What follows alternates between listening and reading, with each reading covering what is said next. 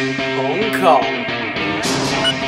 A fast-moving dragon with a valley full of people, stunning buildings, and umbrellas. Today we'll be talking about a hidden gem in Hong Kong, Lei Yue Mun. Guess what? Let's get started.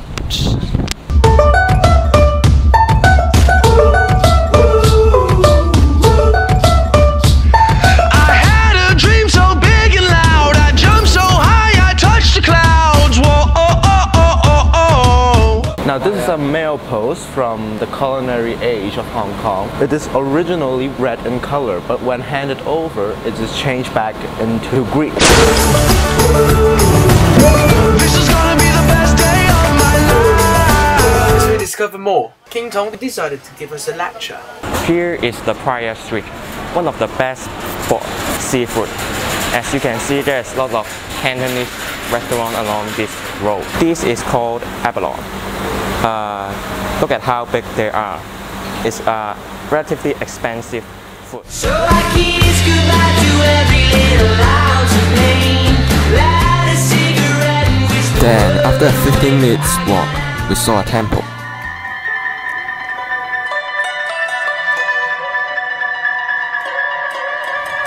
This temple was originally built by pirates in the 18th century to use as a headquarters and a command center to battle against the army at the time.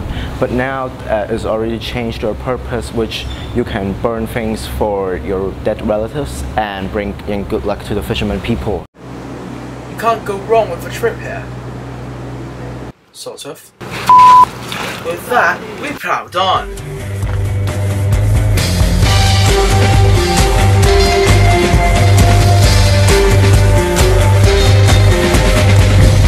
I won't be surprised if Indiana Jones is having a good time with a girl.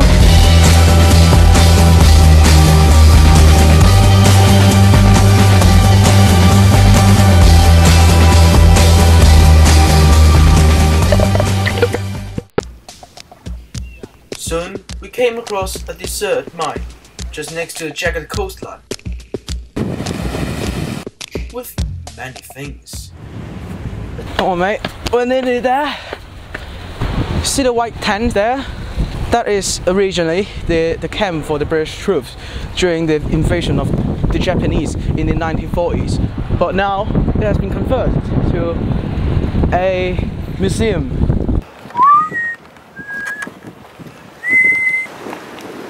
Ladies and gentlemen, that's the lighthouse, sort of.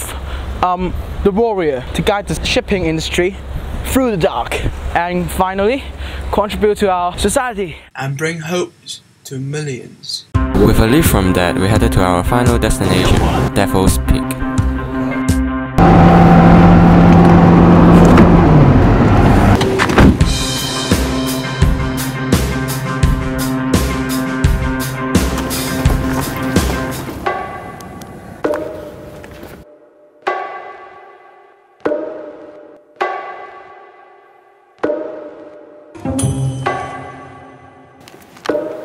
So this is the Devil's Peak Fort. This fort is to prevent the Japanese occupation. It's on the plan called the Gin Drinkers Plan.